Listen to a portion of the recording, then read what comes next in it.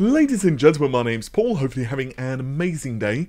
Let's kick this video off discussing AM5. Specifically, we're going to focus here on the motherboards for the Ryzen 7000 series. After all, it's all well and good you own the processor, but unless you have a board to put it in, it doesn't really help you too much. There has been a couple of very interesting rumours which have surfaced recently on the internets. First of all, Hassan of WCCF Tech has stated that both the X670 and X670E will be demoed at Computex 2022. They will be shown off. Now, to my understanding, I've actually heard from one of my sources that RDNA 3 will be mentioned at the show, as well as Ryzen 7000. So for them to show off the motherboards as well does make sense. Further to this, we have the B650s. These will probably be announced at Computex, but will probably come later, maybe next year. At least that's what I understand. Further to this though, Tech Power Up state that the X670E will be a special SKU. The E, naturally, will stand for extreme. Now, basically the functionality of this will be identical to the X670. I'm going to read this verbatim. However, all of the X670E motherboards must offer PCIe Gen 5.0 connectivity to both the GPU and M.2 NVMe SSDs, or possibly slots, whereas the X670 boards can use PCIe Gen 4 instead. End quote. Now, to my understanding, AMD will also be finally revealing Rembrandt for desktop at their upcoming event as well, and this is going to be one of the lines of processors that we're going to see for the AM5 motherboards, naturally. AMD, I believe, have even officially stated that, you know, they want DDR5 supply to be more plentiful, and of course the actual prices to drop. They've actually mentioned that in public, so I believe that this is logical and that my source is probably correct here. From what I can gather, the B650 in particular is going to be more aimed at like OEMs, and obviously at the end of the day you are free to buy what you need based upon your requirements for your system. For example, if you don't necessarily need a ton of fast storage and that type of thing, then it doesn't particularly matter too much if you're using your system for like business and you're throwing in like a Rembrandt based CPU anyway. But obviously if you need to do a crap ton of like video editing work and that type of thing, then you may care a little more. It's going to be very interesting, and we're way too early at the moment to know how direct storage is going to kind of play into this, what type of, you know, differences NVMe Gen 3, 4 and 5 drives are going to have. Again, it's way too early to know, so it's going to be very interesting to see how benchmark loads times and all of that stuff are going to impact things in the future. But while we're on the subject of AMD, I did also want to discuss something a little different, and this is actually some really good news, and it actually comes down to drivers. Now, at the end of the day, shiny new graphics cards are great, but as everyone knows, a driver is, well, kind of important. Because without a good graphics driver, you can have crashes, you can have lower performance, and so on and so on. And AMD have been pretty consistent in updating and improving the performance of its drivers, and Nvidia as well, of course, even Intel. But I've been hearing now from a couple of different sources that there are going to be some substantial improvements to AMD's API driver stack. Now, I'm being asked to keep some specifics, well, not actually in public eye, so obviously this is for either protection of people who have told me things, or simply for the, well, respecting that they just don't want me to tell stuff in public. But basically, we will see substantial improvement in OpenCL, OpenGL, DirectX 11, and we've already seen some evidence of DirectX 11 improvements thanks to, I believe it was CapFrameX who did some benchmarking. So again, these are going to be major improvements to my understanding.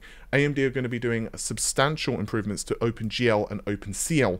And when you think about it from a logical perspective, this makes a ton of sense.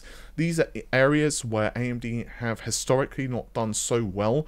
DirectX 11 as well, we can of course really point to a plethora of games where AMD have just kind of fallen behind it. Clearly, if a game is older and it's designed around DirectX 11, it's not such a big deal, but there are still a number of large AAA titles which do use DirectX 11. I think something like Assassin's Creed Valhalla uses DirectX 11.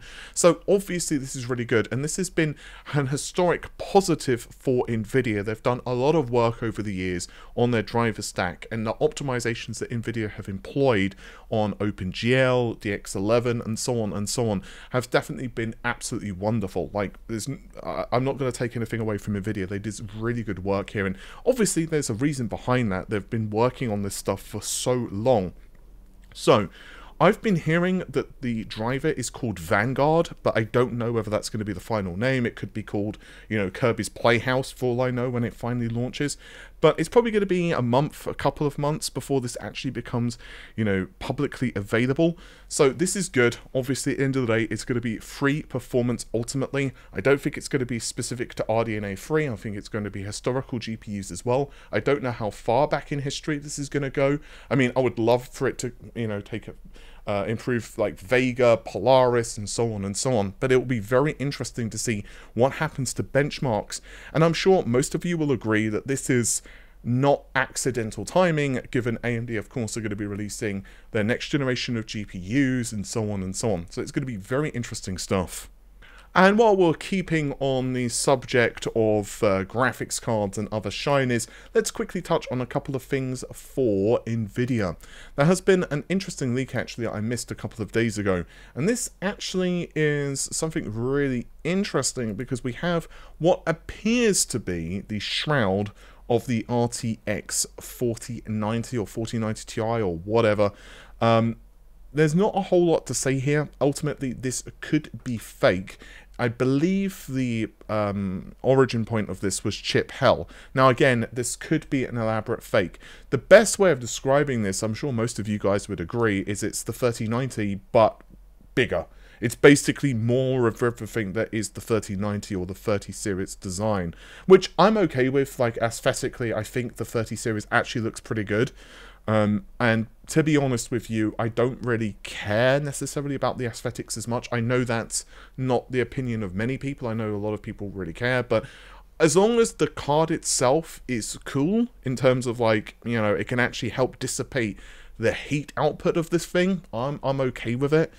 And yeah, it's quite interesting to say the least that Nvidia have basically just gone, yeah, that works, let's just use that. And I think, again, we kind of got hints that this was the direction they were going with the 3090 Ti. Like, you know, I was reporting on the channel and many others were saying the main reason that the 3090, or one of the main reasons that they were even creating the 3090 Ti is, well, real simple. It's basically to give them kind of some, let's say, experience, as well as AIBs actually dissipating the heat for the next generation of cards, because we know that the 3090 Ti wasn't exactly sipping the old power juice.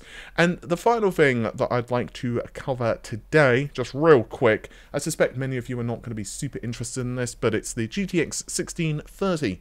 Basically, it's a new entry-level GPU. There's not a whole lot to say about this one, other than it's pretty much, well, a GTX 16 card, but with numerous cards. So we're looking at a grand total of 512 CUDA cores.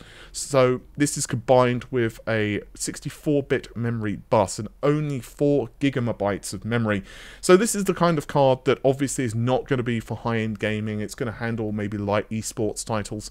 This could be, though, at 65 watts TDP, it could be a great option for, like, you know, if you're running like a Ryzen CPU and want a kind of lower end Nvidia card for like transcoding or, you know, kind of playback, that type of thing. It is based on Turing, so that's a 12nm process, of course. There's not a whole lot to say about this. I'll leave the videocards.com link in the video description. To my understanding, this is not like, you know, the one reason that many people may consider this, if it's a decent price, and honestly, I don't know what the price of this is going to be, but if it's a decent price, the launch date for it is allegedly the 31st of May. One reason you could consider picking it up would be in preparation for kind of selling your RTX 30 card, you know, kind of doing the old shuffle.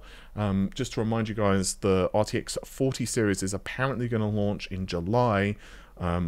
that's according to Cub87 Kimmy. I've heard multiple launch dates. I've heard like July and August and September. So I honestly don't know. I'm going to go with what he's saying at the moment, which is July, because he probably has better Nvidia sources, to be honest, than I do. So it's going to be very interesting to see how that pans out. With this said, though, thank you very much for checking out this video. If you've enjoyed it, well, yeah, it's YouTube. You know what to do. Leave a likey, and I will see you soon. Take care of yourselves. Bye for now.